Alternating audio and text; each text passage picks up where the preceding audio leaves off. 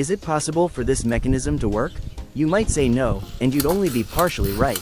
In this video, I'll show you how it works, as well as explain how it's designed and how it operates. And, of course, at the end of the video, I'll share a little secret. Want to know the truth? Then let's go. To begin, I'll take a disc from an angle grinder for cutting tiles. This disc is quite worn out. It's no longer possible to cut tiles with it, so I'll use it. This disc has 18 segments. I'll divide this disc into 5 parts based on the number of working elements of my perpetual rotation machine. The disc diameter is currently 22 centimeters, since the disc is worn out. For precise marking, I'll take a piece of sandwich panel with plastic on both sides and a white foam panel in the middle, so it will be convenient to mark the panel dimensions are 25 by 25 centimeters. I need to make a markup on the panel to find the center. I will use a corner for this. I will also need a 90 degrees angle to divide the circle into 5 parts.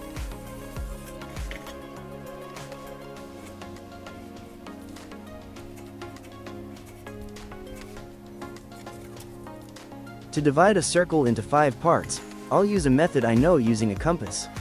I won't comment here, just watch how it's done. If anyone doesn't know, or didn't understand the first time, you can pause it, write it down for yourself, or watch it again.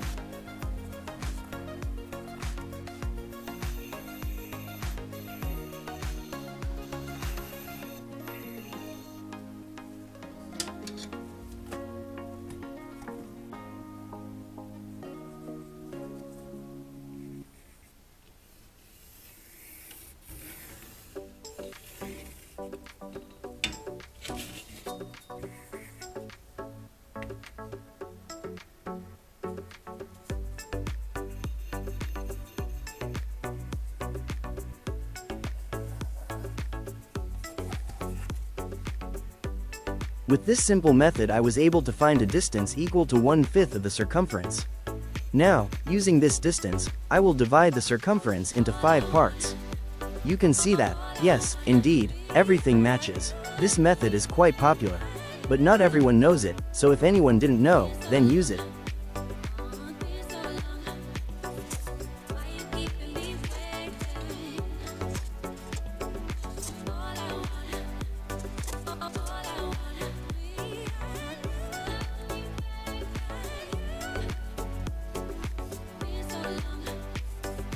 Well, friends, everything is ready.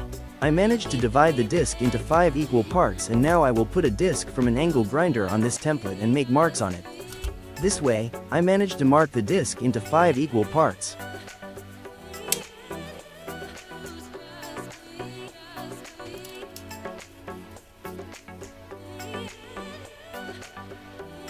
For further work I will need 5 bolts with a diameter of 16 millimeters. I arrange the bolts so that the center falls on the center of the bolt so that the bolts stand evenly. I screw on the nut one by one and weld the bolts to the disc.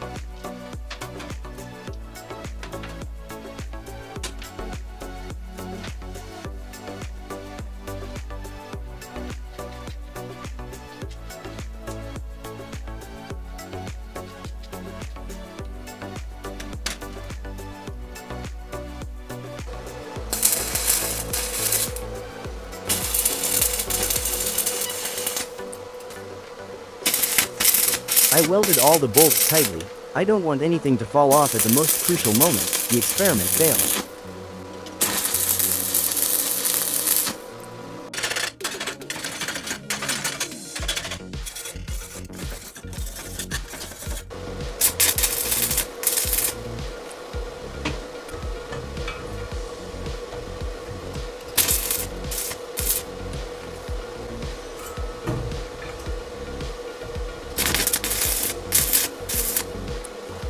Friends, you must agree that this looks very unusual, but I took the simplest route, and so a disc from an angle grinder for cutting tiles seemed to me the easiest option for use in my perpetual rotation machine. To secure the disc to the base, I will use the front part of the gearbox from the angle grinder. It has long since fallen into disrepair, but part of the gearbox will be useful to me for these purposes. In one of my previous videos, I tried to replicate a spring motor with long springs using a resonance system to make sure it didn't work. I had these springs lying around unneeded, and I'm going to make my own perpetual rotation machine out of them. To do this, I need to remove the mounting rings. They also have the protruding part of the angle grinder gearbox shaft, and I need to saw it off because it will rest against the mounting post of the mechanism itself. Well, now everything is fine, and since it doesn't rest against something, I can start assembling it.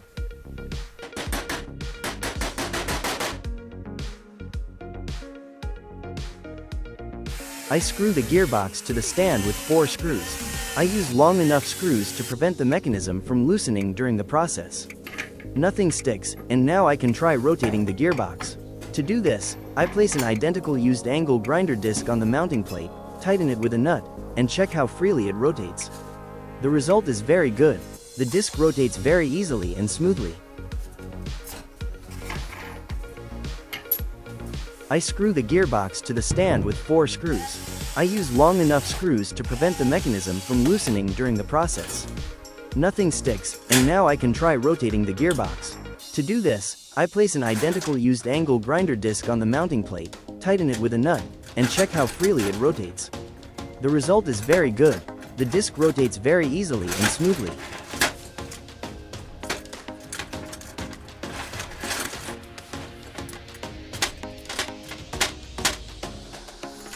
Dear friends, I came up with this design. Now let's experiment a little before continuing to make the perpetual rotation mechanism. I want to test another option. For this, I put a disc with straightened springs on the spindle and try to rotate it a little. It looks pretty funny. I also want to put bolts on the end of the springs. I have 5 of them left. We'll see what happens. I don't think it's anything interesting, but for the sake of experiment, it was still worth trying. As you can see, dear friends, nothing happens. In this version, this mechanism doesn't work.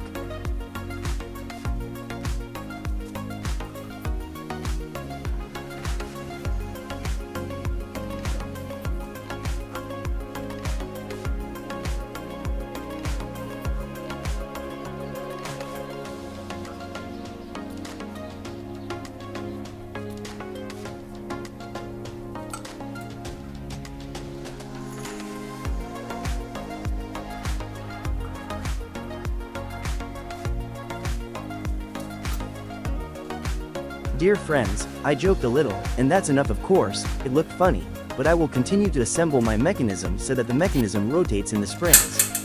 I need to fill 3 metal balls. I took the balls from bearings and selected balls of the appropriate diameter of the same size. This is a key point in the construction of this engine. After I put 3 balls inside the spring, I attach the springs one after another in the shape of a pedal so that the balls roll from the center to the edge of the disc.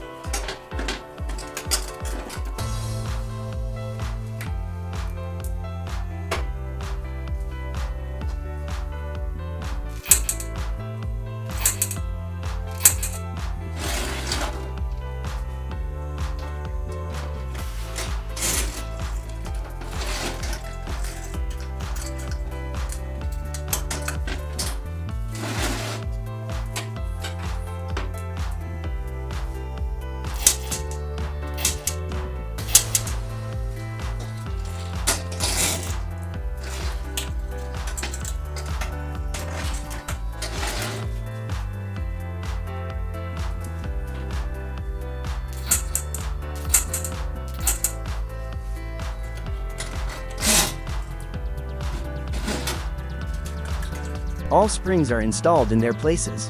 Dear friends, before conducting tests again in a horizontal position, I will try to rotate the disc with the springs. To do this, I fix it on the spindle with a standard nut from an angle grinder and try to rotate it. It rotates freely. You can hear the balls moving inside the springs with a characteristic rustling sound.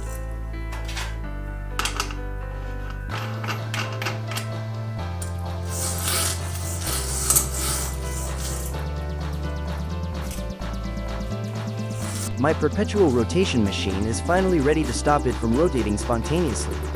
I tied a small piece of rope to a stand and secured it with a loop to one of the segments of the angle grinder disc. The rope is constantly taut, and when the rope is removed from the disc, the mechanism begins to rotate independently. The mechanism rotates in one direction, This depends on the bending of the springs. Its rotation is fascinating. The machine runs stably and does not accelerate. Dear friends, using a stopwatch, I want to show you that I did not cut this video or edit it. It lasts in one piece. The mechanism rotates steadily, does not speed up or slow down. This is truly mesmerizing and very similar to the truth. And I will try to stop it with my hand. When I stop, the mechanism continues to rotate in the same direction, picks up the same speed and rotates.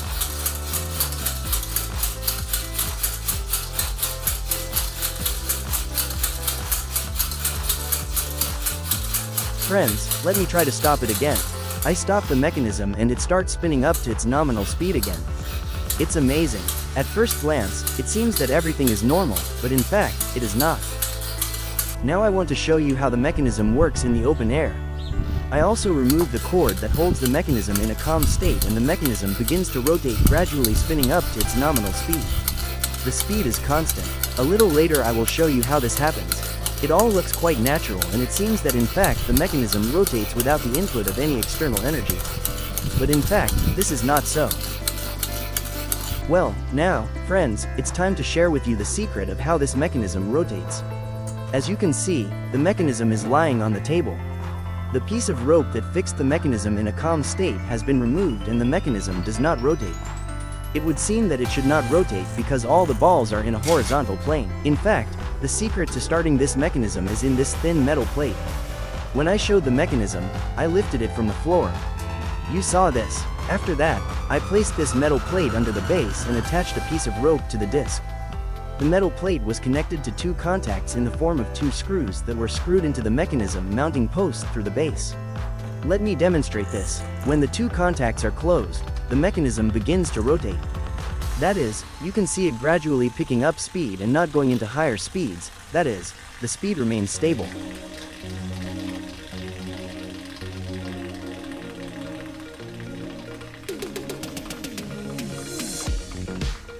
I'm removing the disc with springs to show you what makes this mechanism rotate instead of the disc.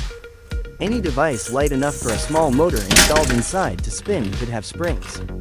Now I unscrew the gearbox from the angle grinder and you can see the micromotor installed inside. It has a fairly large reduction, so it rotates this mechanism freely and at a low speed.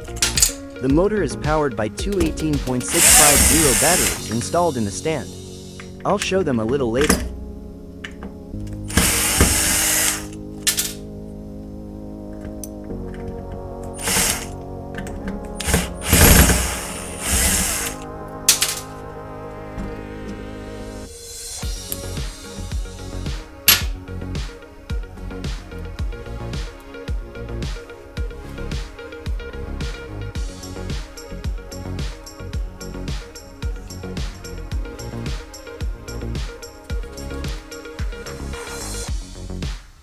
There are no miracles in this mechanism, dear friends, and it rotates due to electrical energy.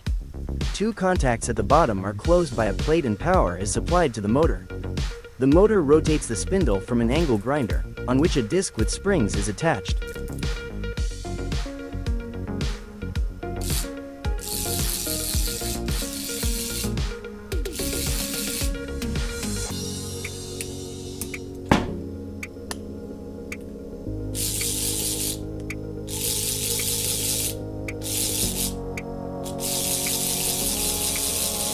I specifically wanted to show how the battery and power supply were installed.